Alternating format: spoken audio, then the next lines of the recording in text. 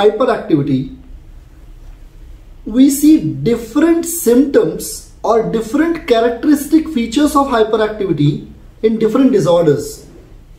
In ADHD, the hyperactivity is different. In autism, the hyperactivity is different. Intellectual dysfunctions of the children who are having less IQ, their hyperactivity can be different. Children with Down syndrome show different types of hyperactivity, or genetic disorder like Fragile X shows different types of hyperactivity. In ADHD, the child shows more of over-exploration, more of a distractibility, but a child is having adequate orientation of the environment.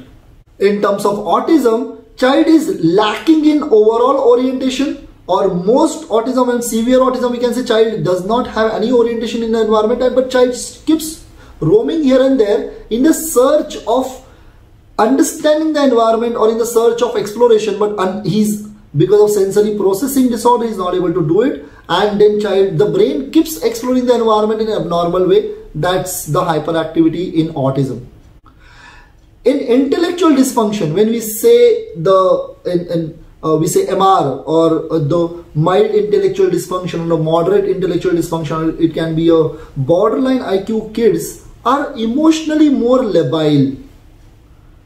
They will not show hyperactivity, but they will show more of a clinginess to the people. They will show over socialism. They will be if they are able to they start laughing, they are not able to control their laughter. You know, that emotional lability, or we can say the over sociability, they appear like hyperactive. In Down syndrome, we discussed that it is a hypotonia based hyperactivity where the child is hyperkinetic. Child's distal movements are more happening, but the proximal movements are not connected with those distal movements. So the Down syndrome does show more of a hypotonia based hyperactivity. And last is genetic disorders like Fragile X. In Fragile X, child shows typical ADHD symptoms, but the exploration is not that much adequate like what ADHD kids may show. Because in Fragile X, the intellectual functioning of the child can be low, is most of the time on a lower side, and this particular children may show the combination of ADHD and slight intellectual dysfunction based hyperactivity. So different disorders, different neurological developmental disorders like ADHD, autism, Down syndrome, genetic disorders, learning disabilities also, we can say they show different characteristic features of hyperactivity. Their etiological factors are different, their causes are different, so the treatment is also different. Most of the time, children with autism are wrongly taken as hyperactive kids or ADHD kids, and then parents try to teach them or try to control their hyperactivity, but those children are more into the exploratory form. They are showing their inner drive to explore the environment, but in abnormal way. So the controlling hyperactivity is hazardous in autism, rather than we have to understand what is the need of the child and how we can fulfill the need, how we can help the child to explore that environment.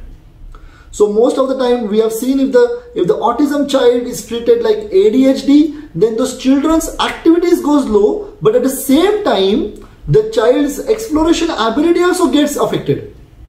In attention deficit hyperactivity disorder, we need a controlling approach, or we need an authoritarian approach to control the hyperactivity most of the time. But exactly opposite, the autism child, if we show authoritarian approach, if we show a controlling approach, since they are operating more from the non-verbal communication, they may get detached from us. They may show they may affect that approach may affect their sociability. So attention deficit hyperactivity disorder based authoritarian approach cannot work in autism. In autism, we may require a nurturing approach, a nurturing parenting approach.